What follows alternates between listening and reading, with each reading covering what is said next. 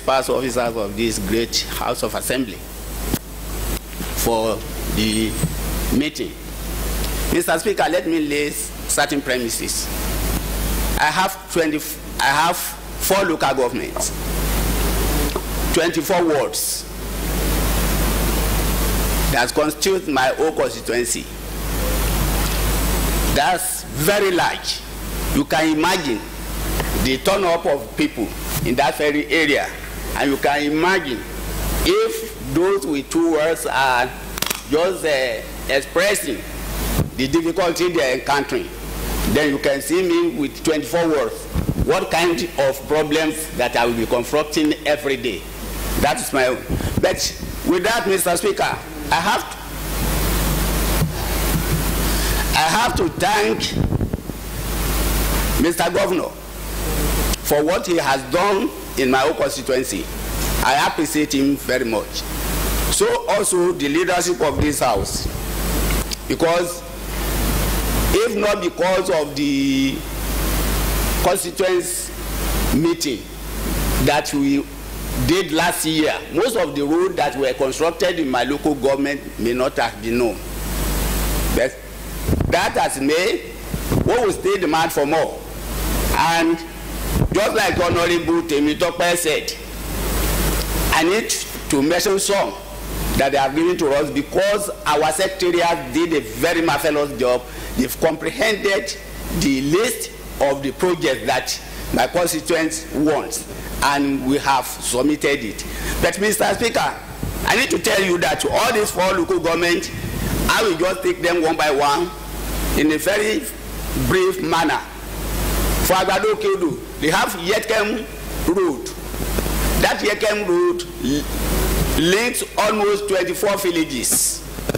That road is highly very important. It will discongest the traffic from the main road, that the Abeokuta Express Road. If that one is done, it will be a milestone in my own constituency. Number 2, for Ayobo Ipaja local government, that one was done in Agbado Kedo. Then for Ayobo Ipaja local government, we have Kuloba, Sabu, and Olayemi stroke Asipa Road. It's highly very, very important. That also, anybody coming right away from Ogun State can just venture through that very place and move to Lasu area. That's for Ayobo Ipaja. For Moson Okunla, there is one particular mini stadium that has been abandoned for several years. I just appeal to Mr. Governor to see to this, because these are the places we produce most of these strikers in the international level now. They practice in that field, and the field has been amassed for construction. And the job has been going for several years now. It has never been completed. If that one is done, I will be very happy. Then for Alimaso constituency, Alimaso local government, there's this Bambeke Road. Bambeke is very, very important road that if we do it, then any traffic coming right away from New Road, they can just go via that very place without moving to Abeokuta Express Road. That one is very, very important. Other roads are listed under what the principal roads that I've mentioned, and the secretariat has compiled it. On education, we have some schools that need to be rehabilitated. That one is also there. We have compiled the list. Secretariat will submit it accordingly. Mr. Speaker, I have to say this way because it's from traditional ruler, a paramount traditional ruler. There is one river called Abesan River. It starts from Agbado Kedu. It's a river, but people call it canal now. If that river is dredged, according to the paramount ruler of Ipaja, Olu of Ipaja, if that river is dredged, then it will easy transportation completely in the area.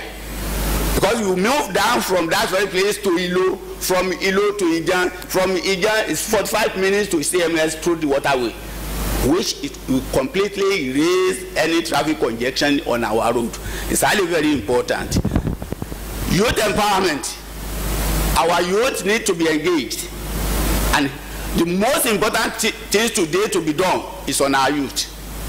And they specifically sent me to this house that during this EndSARS problem, that federal government initiated some program, 75 billion